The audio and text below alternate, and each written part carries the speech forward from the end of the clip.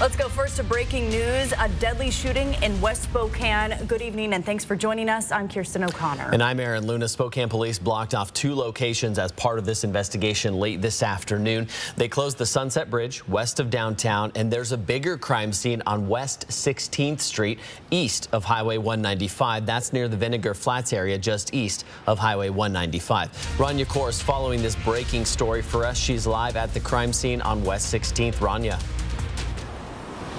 Aaron, Kirsten, police are still looking for that suspect that shot and killed a man right here in the Cascade Manufactured Home Community, right on 16th Avenue, right off of Highway 195. Police say that suspect, a man, took off in a car, and that's where they found that car in Sunset and Lindeke. That's where police have been for the majority of this afternoon, using K9 to try and find that suspect.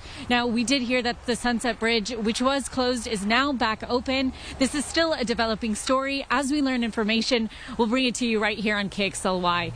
Aaron, Kirsten?